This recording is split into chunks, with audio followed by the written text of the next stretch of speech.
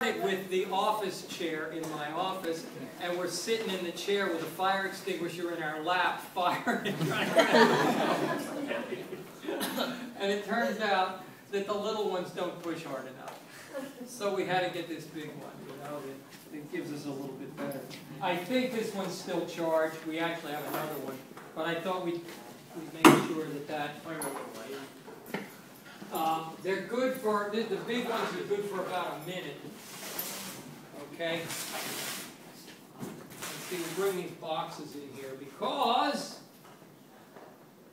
when this thing fires, this is the whole damn problem. People see rockets go up and only one thing happens. And so, you know, nobody's going to think the third law exists. Right? And so what we need to do is see where the opposite force is.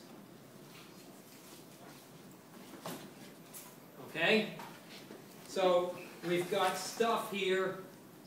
We've got this guy here.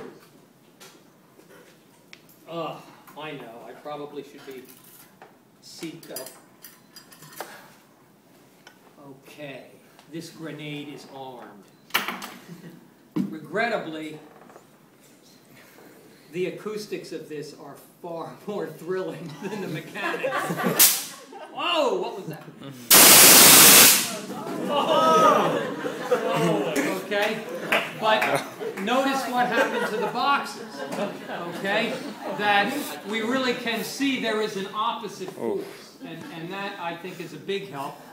And of course, you know, this all comes through experience. We had a big demonstration night for physics teachers here a few years back, and the guy from Rutgers, who does really good work, brought his rocket sled down and set it up, and we were in one of the demo rooms. And it was a room that they taught music in, and they had an upright piano in the room that they used. And we had moved the piano out of the way, and I was careful to get this thing down so it didn't run into the piano. And he fires this thing and goes off, and it blows all the panels off the piano. I mean, like, you know, you think of a piano as pretty integral, but the panels have to come off so they can tune it. Well, I didn't know that. You know, I'm not a musician.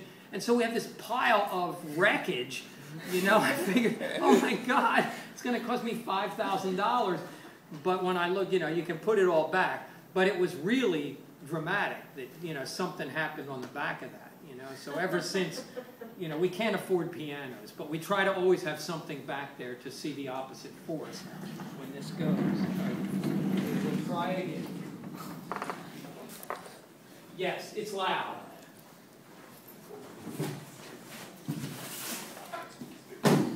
Get our victims in place.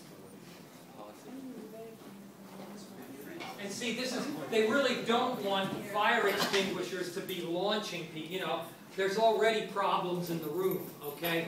And the fact that the first responder is getting hurled into the wall would probably not be good, you know? So.